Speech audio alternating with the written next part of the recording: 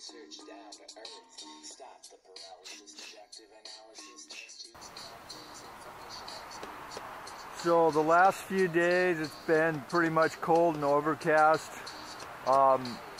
Yesterday we had a heavy mist along the coast. It's kind of an odd mist. The coldness is a dry coldness. It's not a wet coldness. It's not a damp coldness. It's a very dry coldness. And you can see we have pretty much looks like from the sun, the clouds over the sun, it looks like there are lines to these clouds, and that means to me artificial cloud cover. Toxic artificial cloud cover. And so let's talk about the cold for a minute here. So the cold, this is a cold compress pack. Basically contains chemicals in it that produce instant coldness. And this is the chemicals used in here are some of the chemicals used in the weather manipulation program. It's called chemical ice nucleation. Chemical ice nucleation. And so these are some of the chemicals that are in this cold compress pack that you can buy at almost any drugstore. These are some of the chemicals they are using to manipulate the weather. And so no doubt these chemicals are toxic. And for me personally, the last 3 years,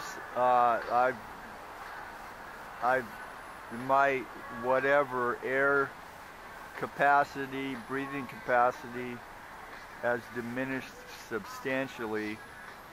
And so let's talk about child endangerment and torture. You heard about those people down in San Diego that were supposedly torturing their children and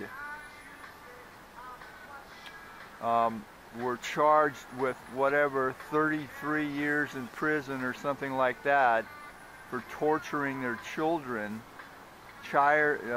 violating child endangerment laws. Now these are pretty much the same thing that the geoengineers are doing, manipulating our weather, forcing us to breathe the coal ash, barium, strontium, sulfur, all kinds of other things, testing biological weapons. And so why don't we hear about this in the news? I heard it twice on the news yesterday about some parents torturing their children. And yet we hear nothing about the geoengineering spraying program, spraying toxic dust in our air. We have related respiratory disease, now the leading cause of death. And we don't hear about the dust being sprayed in our air, because it's about covert control. It's about controlling you, your thoughts, and your environment without you suspecting any control over it.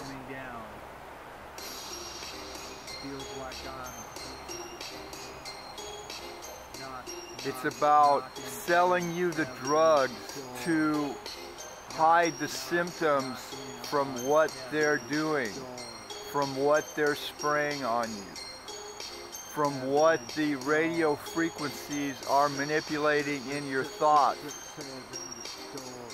The sprayed materials may contain materials, devices that, when inhaled,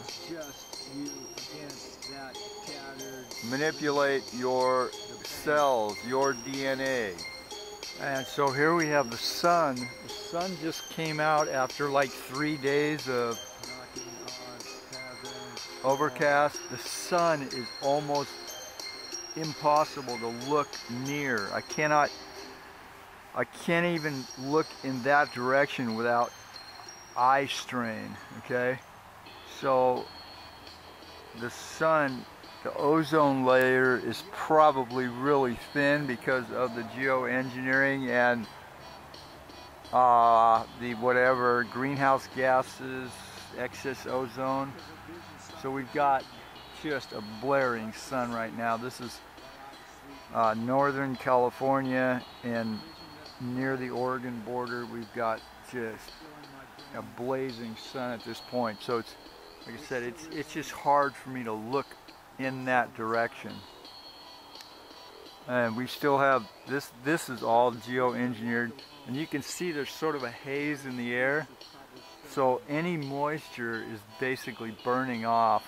Any moisture that's fallen from these particulates is burning off at this point. So this is, yeah, this is a clearing after about 3 days of full overcast. And the sun, we see there are more geoengineered liney clouds off the coast, but we have pretty much clear skies overhead. A little bit of scalar action there. So these clouds are moving. They are moving east. They are moving east probably a good 10 miles an hour or so. But we have no wind in the trees. You can see the clouds are moving about 10 miles an hour, it seems.